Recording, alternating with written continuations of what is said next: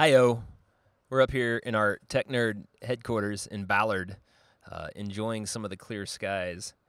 And we happen to be talking about virtualization And containers. and the relation of virtualization to container technology, not like hypervisor stuff and all that jazz. But we realized, oh my God, there's a whole bunch of confusion about that. And Like some people think that containers are like mini VMs, which is a bad idea. and they can just substitute VMs with containers to make everything faster, but they're not actually thinking about containers in a right way. Why would you not do this? Just because simply you don't have a detailed information of how containers work, and you just hear about this term because it's popular and trendy. So I just wanted to bring the light to the virtualization and containers topic. The darkness of trying to put exchange on your container. Don't do it. It's a catastrophically bad idea. Don't take vertically scaled shit and put it on your containers.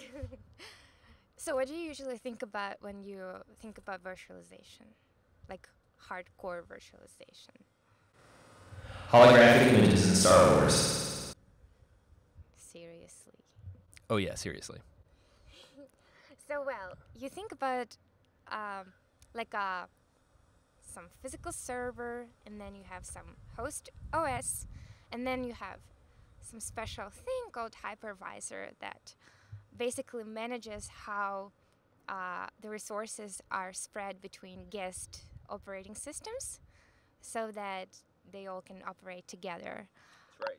So in the full virtualization, you can have like two types of hypervisors. One is physical, like a bare metal hypervisor, and another one is hosted, like on top of the OS hypervisor. And of course, it's probably more efficient on an enterprise level to have a physical hypervisor, because then you don't have this overhead of like going through two levels of abstractions to access physical systems resources for these guest OSs. So you're saying like on bare metal? On bare metal, literally. So like the VMware or the... It's the one that's not really relevant because VMware is the giant behemoth in the thing. Hyper. I didn't even know it was around still. It's still That's around. sarcasm. Is still around. So, second type of hypervisors is useful when you're like on your user machine, you want to run Windows OS based on top of a Linux OS. Then you don't really care about high performance. I mean, that high performance. Then you can use the Oracle VirtualBox or stuff like this. Oracle VirtualBox. It is a hosted hypervisor, so it fits into this category. Anyway, but in this case, we have full isolation. So the resources are shared, like for example, storages. You can reserve the disk space that is used by each virtual machine. You can overcommit some resources, which might be not very good in terms of errors if all of the VMs use their resources on 100%. Yeah. So you're explaining why containers are not little mini virtual machines. Nobody wants to see your face like this close, so Kernels are exploding. virtual machines use different OS kernels. With containers, they share the OS kernel. They're more like processes that you can isolate, that you can provide resources for and restrict resource usage, and set up some security configuration. So yes, they're more like services, like processes, than like virtual machine. Get it? So to paraphrase, basically containers run services in isolation on an operating system. They are not fully dedicated operating systems with their own dedicated and allocated full-on hardware resources.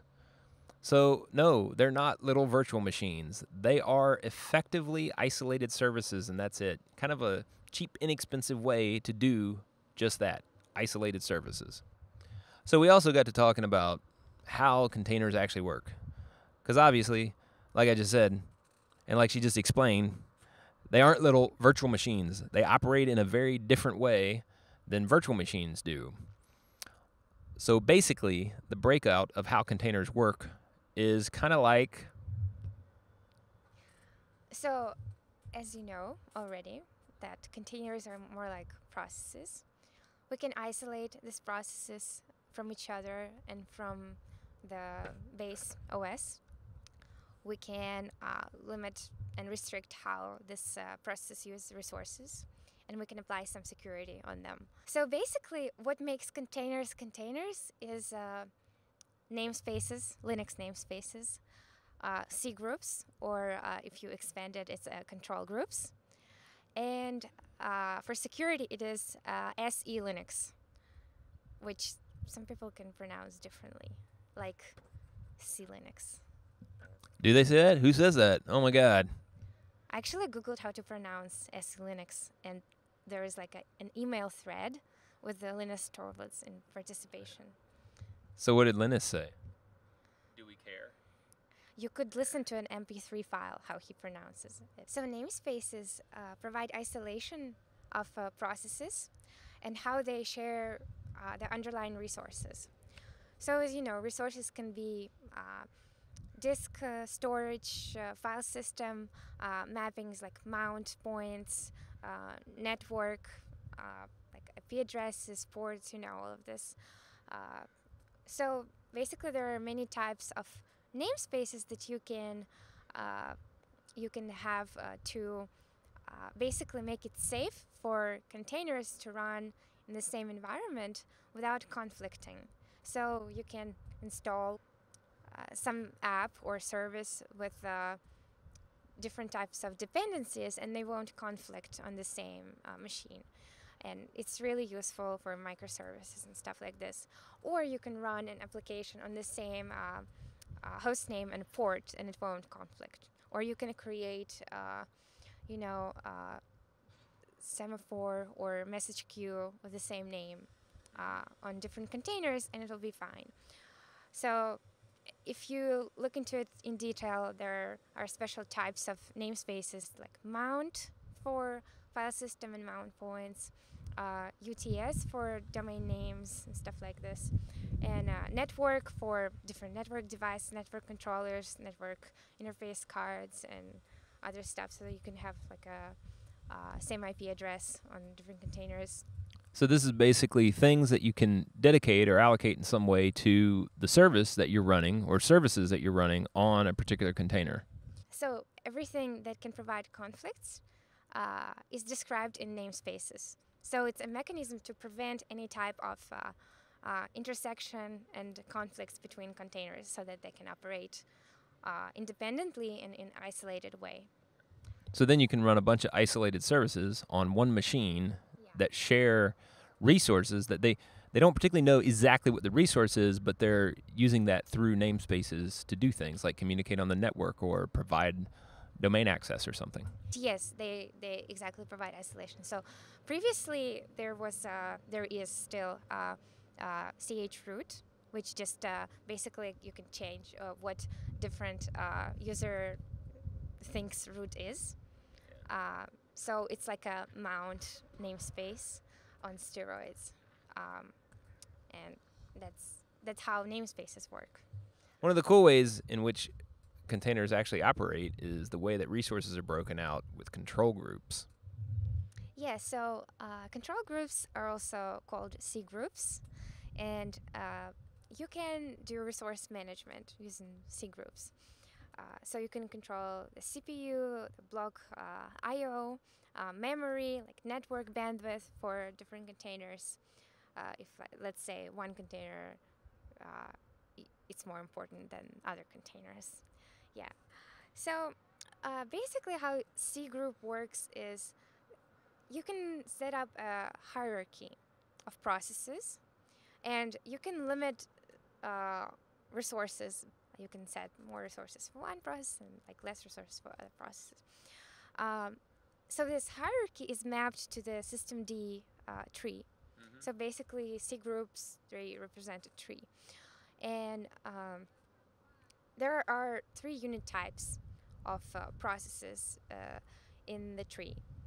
So it can be basically services, which can help start and stop set of processes easily.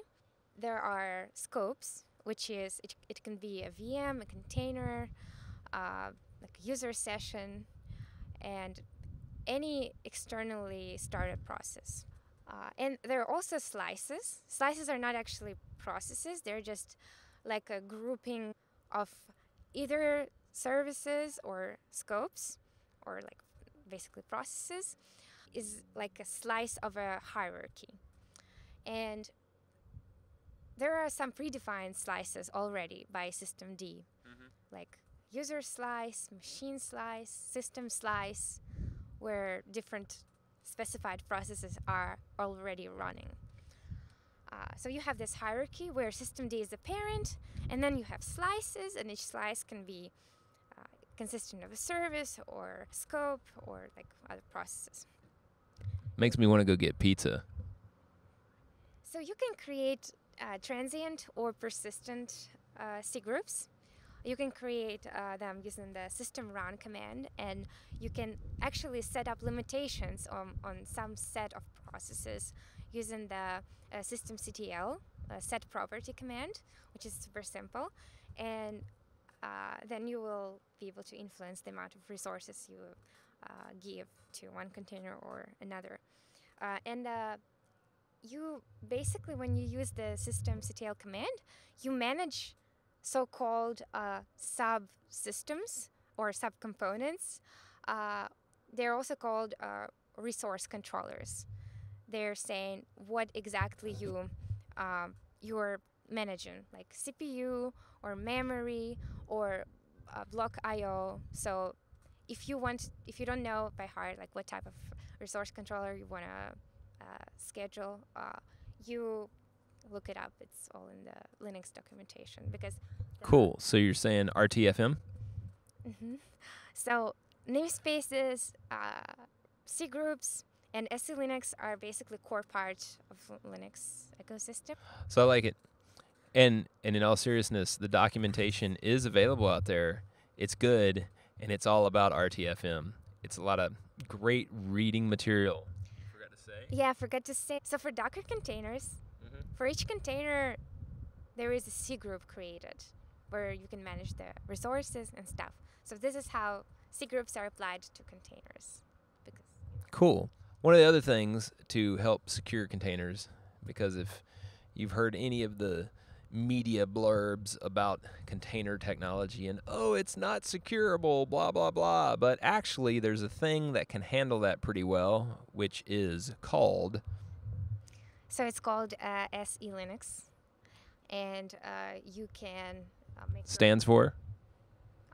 Security Enhanced Linux. So you can use it to make your containers secure, and basically it works like this. Usually in Linux you have some sort of permission system where you have like a owner and permissions set. So SELinux doesn't work like this. It operates based on labels, and it has like a labeling system. You assign labels to processes, and you assign labels to file system objects. And so one of the security models that SELinux provides is a type, I think type enforced security or something like this. And basically, only processes with the same label, same type, can access the resources that it is within that. Yes. So you need to make sure that you have SELinux in your distro, and to check it, you just do get enforce, and if it's 0, it means it's not enabled. You need to set enforce and put it to 1 to make it enabled. So it can run in enforce and permissive mode, which is basically it's on, but the enforce mode is more strong. You basically do this via the command line, right? Yeah, you do this via the command line. Cool. So in addition to this type enforcement level security, you can have also multi-category security, which means that in addition to these labels that you have, you can also have an additional label identifier. So it's when you have a lot of processes of same type, but you don't want one instance of that process to access resources that are specified for another instance of the same process. Right. So then you can just label it and then add a label identifier for each unique process instance, and then it kind of restricts what files it can access to, and like even not only files but like network sockets or what files it can write and read and stuff. And another type of security is multi-level, which is almost the same like multi-category security, but it kind of extends it and adds a dominance part where labels can have a hierarchy. So one label can be dominant of another label, so it can have permissions to everything that that label has. So basically, I could summarize by all of this stuff is super hierarchical everywhere and everything in text files. Very Linuxy. Not only text files, though. Yeah. Yeah. It's very Linuxy. Very Linuxy. Not very Windowsy. If you don't have Linux, SELinux, you need to have it because you're not even protected from anything in your containers. So if you basically, if you have some container right in your bash rc file and add something there, it has permissions to do that. Then administrator logs in and the computer is just blows away the computer. Exactly. Just nukes it. So with Kaploomy. With SELinux, you would be able to actually limit that. Yeah. There is also Project Atomic that helps you create policies for Docker containers using SELinux. Cool. So if you're doing containers and you're trying to run your own OS to run the containers in, you probably want to use SELinux. Just saying. You probably don't want to use something that doesn't have those capabilities, or your containers might be wide open. So anyway, that's what our conversation was about. We're going to go eat pizza or Thai food or, one of the billions of things that you can get in Seattle, and it's going to be awesome. Peace.